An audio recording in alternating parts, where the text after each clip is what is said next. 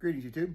I'm going to do a quick video on grips on single action revolvers. Basically because I've done some things to mine. Some I've changed up completely, some I've just refinished. But especially on clones like the Uberti and the Pieta, they just kind of leave a lot to be desired. Their finish, either the color or the amount of gloss they use, that kind of stuff. So I just thought I would kind of show you some of the things I've done to mine, maybe give you some ideas to do to yours. I'm just going to kind of roll in some old video here showing you, this is from a previous video that I did, but basically showing you, like on the Uberti, the amount of gloss and the red color that those grips had. They're also pretty slick, especially if you get a little sweaty. I wasn't a big fan, so I refinished them, and I kind of like how they came out. We're going to just talk about that along with some other ones here. All right, kind of starting off, we're going to start with a factory grip that I absolutely love, and that is my standard manufacturing single action. This, let's see if I can get the light to do it justice, is just gorgeous. I mean, it's just fancy walnut.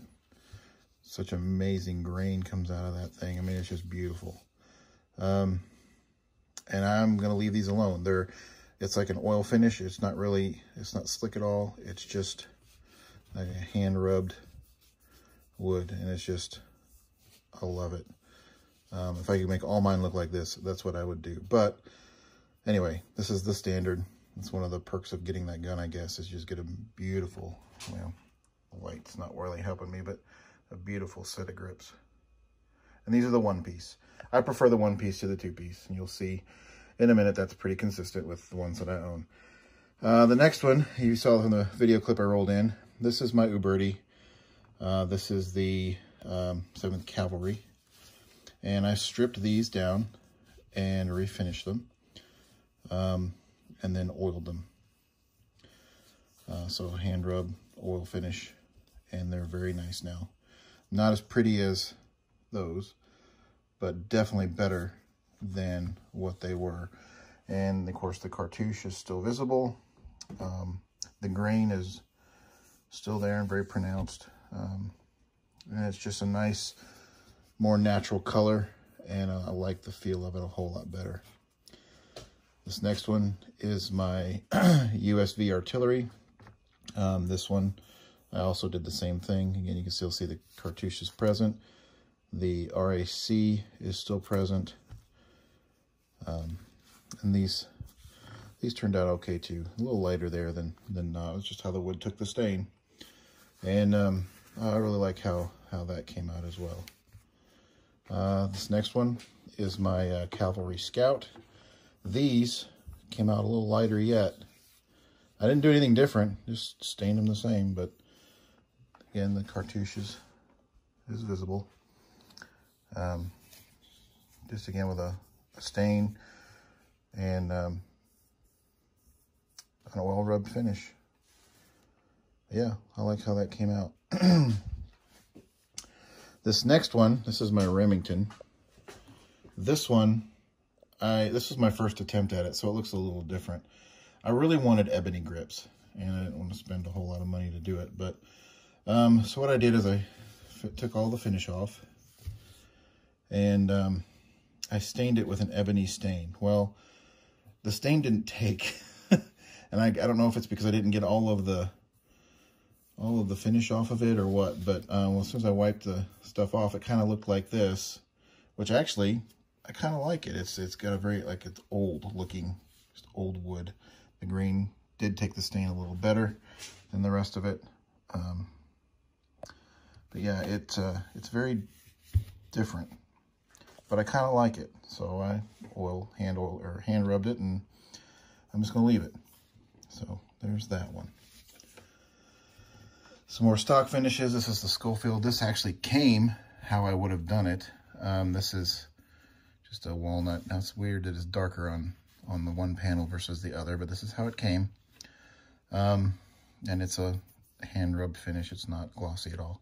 So that one I'll probably just leave as it is. And this is that Pieta. I haven't done anything to this one because this one honestly doesn't bother me. It's a little glossy, especially compared to like the hand rubbed ones. So it's got some sort of coating, but I'm not going to mess with it. I think it's good enough.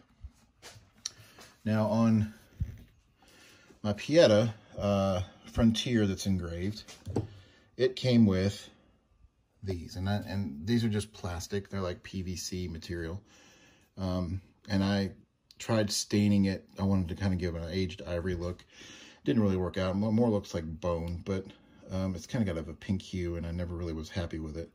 So I ordered from Arizona Custom Grips. They're on eBay. A set of Magnatusk ivory. These are not plastic. I'm not sure what Magnatusk is, but it simulates ivory pretty well. They make different ones. This is for the Pieta. And actually, I had some issues when I got them in. They didn't fit. And they come in 3 pieces, so you get each panel and you get a spacer in the middle. Actually, I'll just show you on these. And you have to glue them together once you fit them. But it didn't fit right, so I contacted the company, and they said, send me your trigger guard and this back strap, and they'll fit it. And he said some Pietas are just oddballs, and apparently this is one of them. So they had to custom make these for this gun. So it's not a one that he had on the shelf. He had to actually make it to fit, and I think it looks pretty damn good. It really sets off the engraving. It just makes it look like a really nice classic firearm there. And then the last one I wanted to show you was my Patron.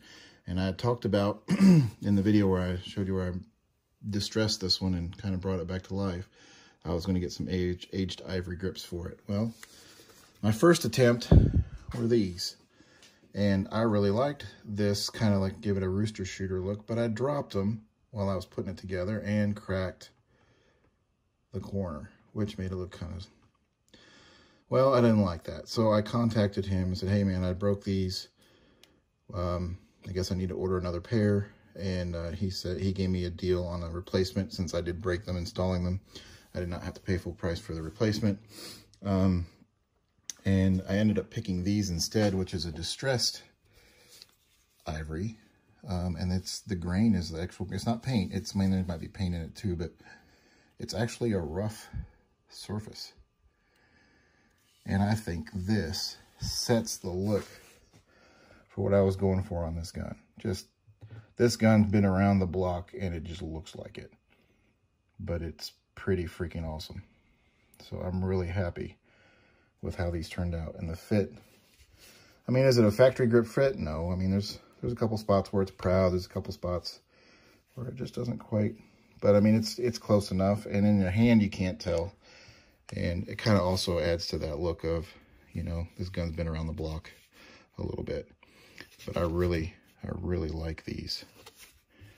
I think it really sets the look of this off. So that's it. I just wanted to kind of show you a couple of things that I've done with my grips. And I know there are other options out there. There's Stag, there's, you know, different materials that people are making. Obviously, people don't use ivory anymore, but you can get pretty close, like with these. I think they look really, really good. And to my untrained eye, I can't really tell that they're not real ivory. But yeah, I'm really happy with how my grips have come out. So anyway, if you guys want to tackle this, it's not hard. I'll try to roll in some stuff about what some of the things that I used to strip and to stain and that kind of thing. So, all right. You don't need anything really special. I got this all from Walmart. I used Quick Strip. It's a paint and varnish stripper. It sprays on kind of like a foam. You just let it sit for a little bit. And then you can use a mild abrasive like 3/0 or, you know, 3/0 steel wool or something like that. And the finish just comes right off. You might have to do it a couple times, but that's what got all the varnish and all of the gloss off. For the Cimarron guns here, after I did that and got to bare wood, this is what I used. It was Minwax Penetrating Stain. This one is Dark Walnut. And depending on the wood itself, there's 3 different versions of how the wood took the stain. It's all the same stain. Now this is very light compared to this one, and this one's kind of like a marbled mix. But, you know, I did everything the same way, so it just depends on the wood of your grip on how that takes the stain. And for the Remington, I don't think, I must not have gotten all of the varnish off or something, but this is what I used. I used the True Black, trying to get a black grip. And actually, this is the same one that I used in my original when I did the original El Patron grips. This is actually that black finish. And on these, I didn't oil it. I used a polyurethane. It was Minwax fast drying polyurethane. It was 3 coats of that, very lightly sprayed, and then sanded down with some 3/0 steel wool, and gives it a nice protected but very satin finish. And these, I like these, but I really wanted something different for that gun, which is why I chose those.